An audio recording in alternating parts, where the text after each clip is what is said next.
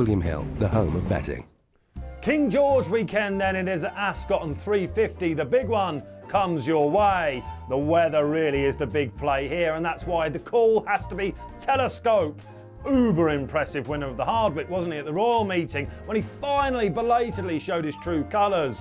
That was an uncompetitive renewal, but he was confidently backed, and he was ridden accordingly by Ryan Moore again in the saddle. Hillstar has since given that form some substance. He was a little bit unlucky behind his stablemate that day, but at Newmarket he proved the race was valid.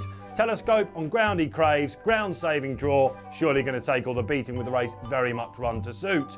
There are Group 1 performers against him, however, and it's with a heavy heart that I oppose to Gruda, the Oaks winner. She was in a completely different league to her rivals that day, but the 3-year-olds just have a little to prove at the moment. Rattling fast ground also something of a concern for her, and Wise Gosden entered another 2 against her. It's a little bit of a confusing puzzle. I don't like Magician for Ballydoyle, and I think Mukadram can probably reverse that Royal Ascot form when they got the tactics all wrong. Paul Hannigan sat too far back.